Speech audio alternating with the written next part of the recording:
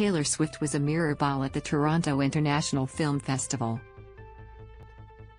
The singer-songwriter wore an enchanting golden Louis Vuitton gown embellished with bright sequins as she stepped out on the red carpet along with Stranger Things Sadie Sink.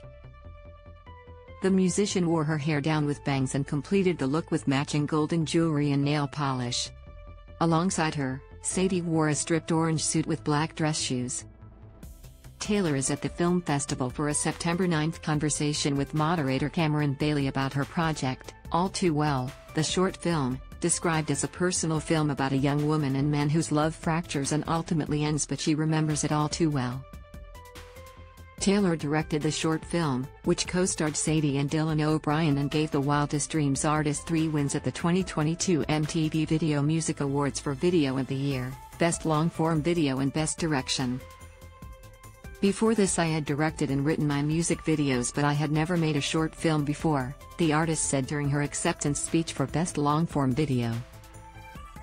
We put our entire hearts into this, trying to make something that might be worthy of the love that you, the fans, have shown this song. At the 2022 VMAs, where Taylor also rocked another gorgeous sequined outfit, the Shake It Off singer announced her 10th studio album, Midnights.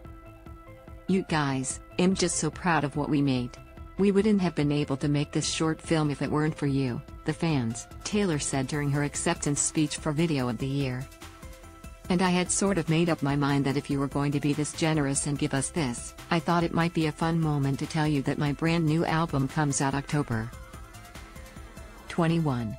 Taylor described Midnights as a collection of music written in the middle of the night, a journey through terrors and sweet dreams.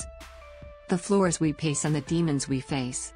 For all of us who have tossed and turned and decided to keep the lanterns lit and go searching, hoping that just maybe, when the clock strikes 12, we'll meet ourselves.